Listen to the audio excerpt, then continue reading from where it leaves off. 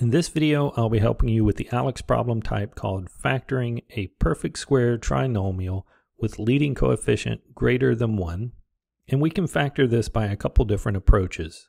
I can factor these with trial and error or the AC method just as we have before. But since we're told it's a perfect square trinomial, I can recall that whenever I have a perfect square trinomial, that means that a plus b squared would be some a squared plus 2ab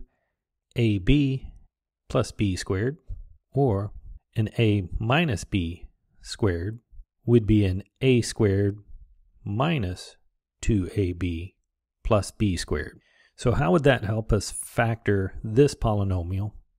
I would be essentially working backwards here and say if I could write it like this, I would be able to go backwards in one easy step.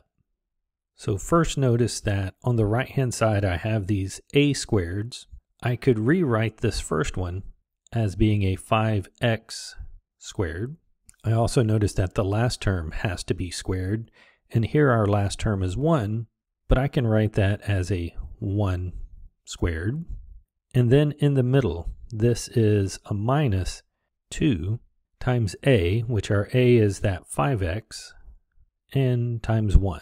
So if you recognize a quadratic like this as being a perfect square here and here, and that the middle term is 2 times each one of those terms that are being squared, then we can recognize it here as this second case and know that it will factor into some a minus b squared.